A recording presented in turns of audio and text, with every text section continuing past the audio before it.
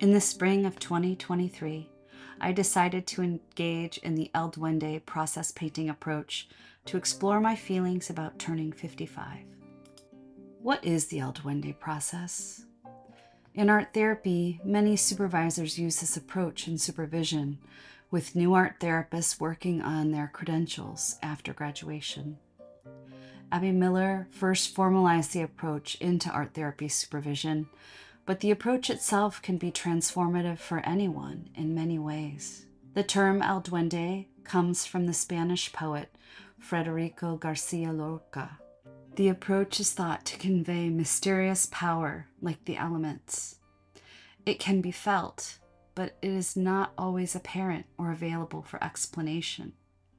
Garcia Lorca saw the El Duende as an authentic expression of a soul's voice and can be experienced through the felt senses. The process takes on a level of spontaneity. The person creating the piece works on the same canvas or surface for multiple sessions. In this process, the individual covers some or all of what was previously there.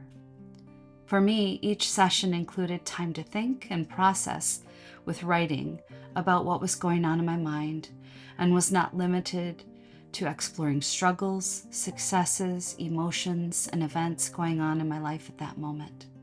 Sometimes this process included words, and for me, sometimes the process included found objects, acrylic paint, gouache, paint pens, and collage materials.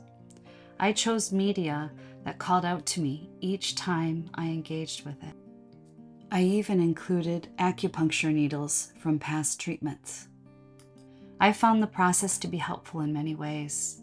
It felt cathartic to externalize what was going on for me internally each time I worked on it. Sometimes I would continue on with what I had been working on through the previous session, and other times I would turn it upside down and start over.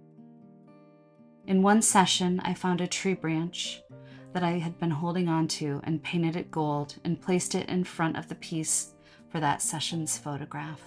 The El Duende process is not a substitution for therapy. It can be art as therapy, but I recommend that when engaging in the process, it is helpful to have therapy going on in a person's life.